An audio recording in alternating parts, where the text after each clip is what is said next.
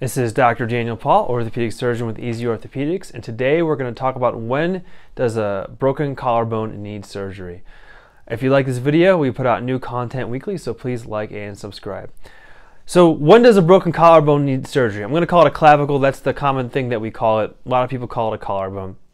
So you may have fallen on your shoulder, or may have broken your collarbone, or you know someone has broken their collarbone.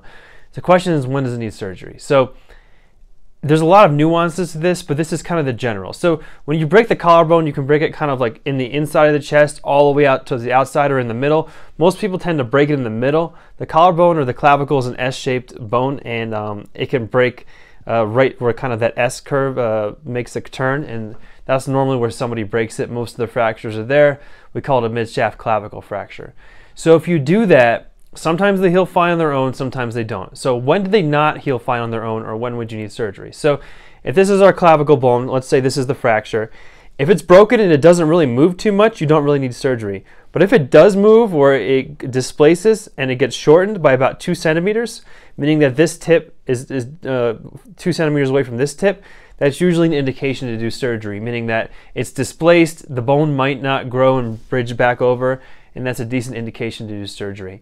The other types are, like, let's say if it's one piece pops all the way up here and it's tenting your skin, that's an indication to do surgery. If you've got any sort of neurovascular issues like numbness, tingling, or any sort of like blood vessel issue, that's a good indication to do surgery. Sometimes if someone has multiple traumas and a bunch of different limbs, they'll do surgery so that they can use it earlier. Like, let's say if you break your legs at the same time.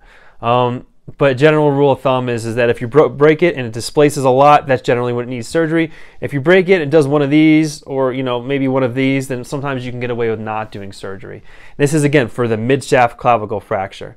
There's definitely operative and non-operative varieties of the end of the clavicle, right where your shoulder is, or the proximal clavicle right in the center of your chest. But I'm talking mostly about mid-shaft here. There are some nuances. So what you worry about when the clavicle doesn't get fixed is it not healing, meaning that the bones never quite grow together. So the risks of that are obviously displacement, which we talked about. But there's some other risks too. If you're older, or you're female, or you smoke, then the risks of it not healing are much higher. So in a younger male who doesn't smoke and it's a little displaced, they might heal that fracture, while in an older female who does smoke, same fracture pattern, they might not.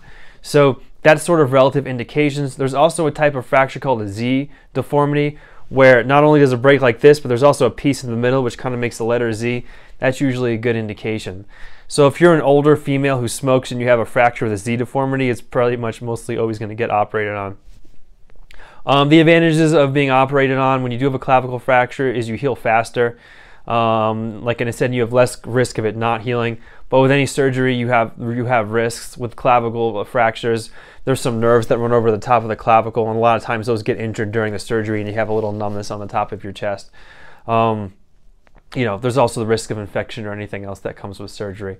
But to sum it up, when do you need surgery on a broken collarbone? Basically, if the ends are not touching each other, and they're not touching each other by at least 2 centimeters, and then the chance of it not healing is higher if you're older, you're female, or you're a smoker.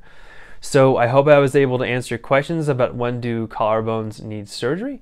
If you have any questions I didn't answer, feel free to leave them in the comments below, and I'll do my best to respond, but I can't give you medical advice about your condition. Again, if you like this video, we put out new content weekly, so please like and subscribe, and thanks for watching.